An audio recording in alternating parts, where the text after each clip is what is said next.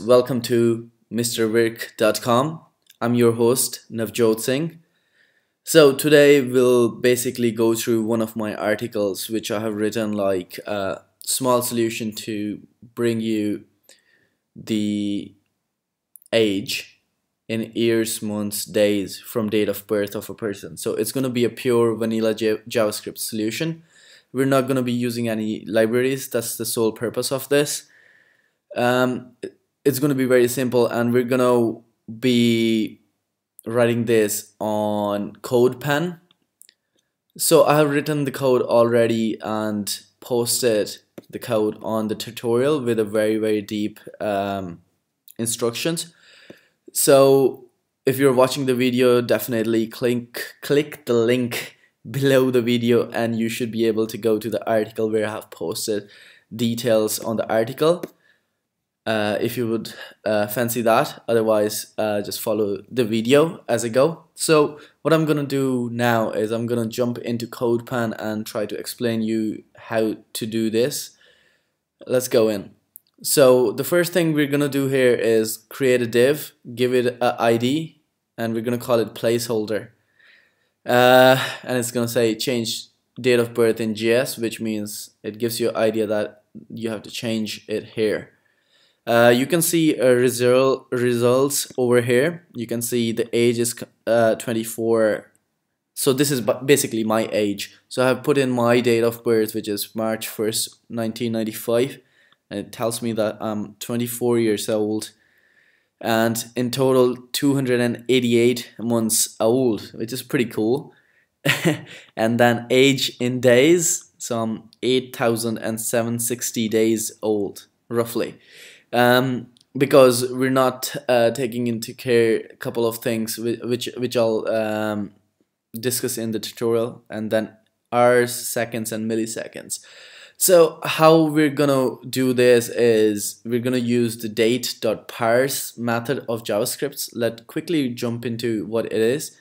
So date.parse method returns the number of milliseconds between January 1st, 1970 and whatever the date you provide. In this case, these guys are providing this date basically. And it's compatible with Chrome, and this is Internet Explorer, Firefox, Safari, Opera. So basically the syntax is date.parse and date string, which would be this. And what else would be good here? So this is pretty basic stuff. Let's jump right back into the code. So I'm naming things in a way so they're more readable. So I'm saying milliseconds between date of birth and 1970. So we're gonna use the date.parse method. Gonna give it the DOB. So let's actually change it and see if the results update. So let's say if we change it to 1880, so I would have been 139 years old if that was correct. Perfect. Let's change it back. Perfect. Goes back to normal, and then what we do is we say milliseconds between now and 1970. So date.now method is very similar to date.parse method. So it gives you milliseconds between now, which is the date today, and 1970. So from here the computation becomes very easy. So what I'm gonna say is I'm gonna define another variable, and I'm gonna say age in milliseconds. So with these two variables, we're able to get the date of birth in milliseconds and now between the 1970s. So from this, I'm gonna subtract milliseconds between date of birth and 1970 from milliseconds between now and 1970. So this is basically gonna give me my age in milliseconds. From here, things become very simple. I'm gonna define another variable to make it more consistent and nice to look. So we're gonna say var milliseconds equal age in milliseconds. So we're gonna define we're gonna assign the value to this variable, and then we can say, okay, we know in programming a second is equals to 1000, and then a minute is gonna be second into 60, so a minute has 60 seconds. Similar, we're gonna say r equals minute into 60 because an hour has 60 minutes. Same for the day, a day has 24 hours. A month has 30 days. So what I'm gonna using here is 30 days as base value. We're not taking into consideration leap years, and for example, some months would have say 31 days as well, and February usually has 28 or 29 days.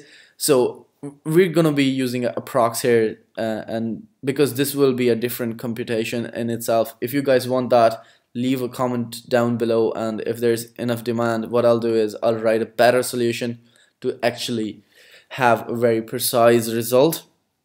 And then we know a year has 365 days. Sorry. Then what we're gonna do is do the age conversion. Basically here we were basically defining all our units.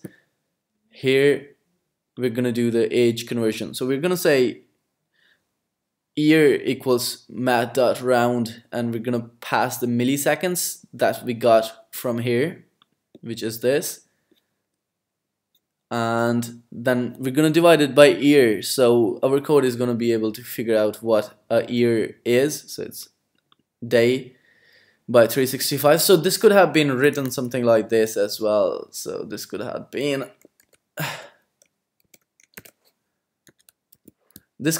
something like this, and it still works. But the thing is, the code doesn't look that nice, and it's less readable. So it's nice to have things well defined, and from there it's a very user-friendly way of coding, and people can really understand your code. Then months, basically we have the years by now, and we can divide by 12 to get that. Days, we can multiply the years with 365. So again, we're not taking into consideration the leap year. Let me know in comments if you need a precise solution. We can do that. The main purpose of this solution is to kind of give you a starting point to how to calculate the age, and from there you can move forward to make it advanced by yourself, or you can ask for help from others or from me. We do the same for seconds. We're gonna simply divide the milliseconds by second, and that gives us seconds, our age in seconds. And here what I'm doing is it's a bit of preference, but what I did was I just made a function which is print results, and it says var message, and I basically construct the message here, which is basically a string. Then it's a simple thing which is document.getElement by ID. So from here we're getting this div element, and we're gonna recognize it here, and we're gonna say placeholder, and we use the inner HTML property, and we say equals message. So we assign the value of this variable, which is this, and we say when the window loads, print results basically, and that prints the results for us here. So guys, that was a quick description, or let's say quick explanation of how to calculate age in years, months, days, and even seconds and milliseconds when you have a person's date of birth. So this is me, Navjot, from MrWork.com. Please don't forget to like the video if this helped, and subscribe to the channel for more. And there will be a link to this tutorial where I explain more.